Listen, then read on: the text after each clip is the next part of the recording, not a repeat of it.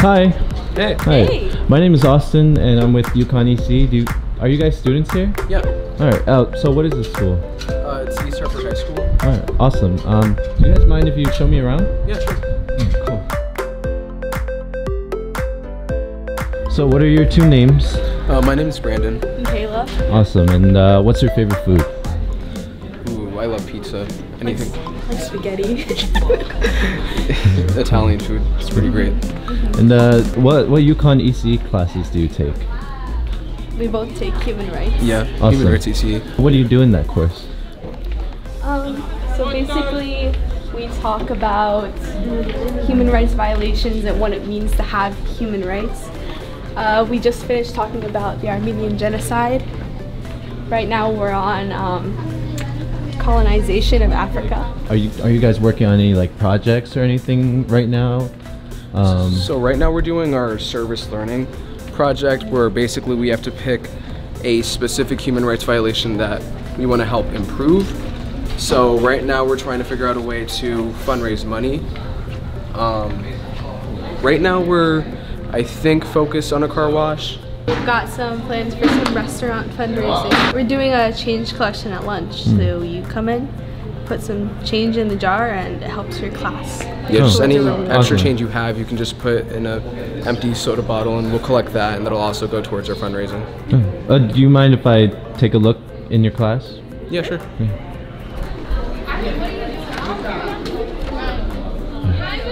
Hi. Hi, how are you? Hi, how are you? I heard you teach ECE Human Rights. I do. I'm one of the two co-teachers of this class. Mr. Swed, and I teach the history component of the class. Mr. Sparks is an English teacher, and he teaches the English component. And we teach human rights. We've taught it for 14 years and going.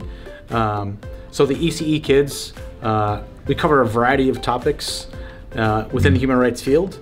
And the kids are currently working on a service learning project with the Hawkwing organization out of Glastonbury, Connecticut, and run by CNN top 10 hero Rochelle Ripley. So our students get a first-hand experience in how to conduct a humanitarian project while learning about various human rights topics. I see. So that's really interesting how like it's a block course. So does it count for 2 ECE credits? Or? As far as ECE credits, it counts as the Introduction to Human Rights class at the University of Connecticut. Okay. Here at our school at East Hartford High, it counts as 1 English credit and 1 history credit. So that's the breakdown of the credits. Okay. Okay. Cool. Awesome. Yeah. All right. Cool. So what is? So is this your gym?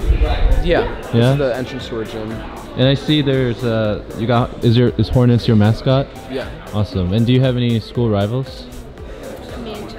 Manchester and probably Glastonbury, East Catholic, right? Yes. Yeah.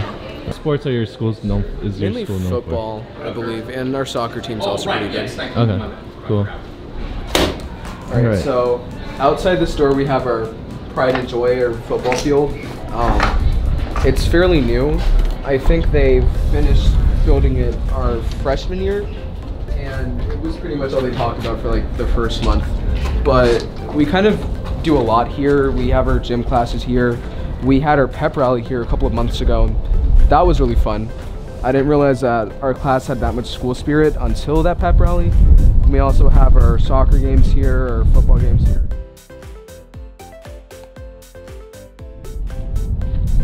So what's something like that you love about your school, or like you think is unique? The diversity. Yeah. Definitely. Like, it would be impossible to make a friend of the same, like, you can't have a friend group with people of just the same background. You're always going to meet people of different backgrounds, different religions, different ethnicities. And I feel like it's really, really hard to just stay ignorant when you're constantly just around people of different backgrounds and stuff. All right. So this is the library. Yep. Awesome. So do people? What do people do here usually? They just.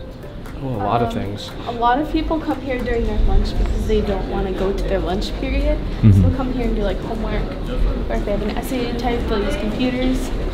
Something new this year is the math lab, where you can get a pass from your math teacher, and it's upstairs, the math and writing center, and you can get tutoring for free Oh, okay. with anything you're struggling with.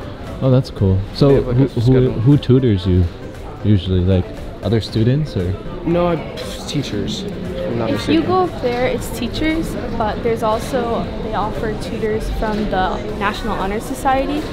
So when you're in the National Honor Society, you basically fill out a form saying like what your specialties are, like what you're good at. So you're good at math, so if there's someone who needs help with math, they'll put you down for that. And then you go tutor them. Cool. It's empty right now, but that's already. This story? Yeah. Oh, why is it so famous? Is it because Because of the last sentence. It basically talks about how any little effort you put forth towards a cause can actually make a difference towards just any individual that you help. Even if you don't make like a huge impact, just any little thing that you do helps.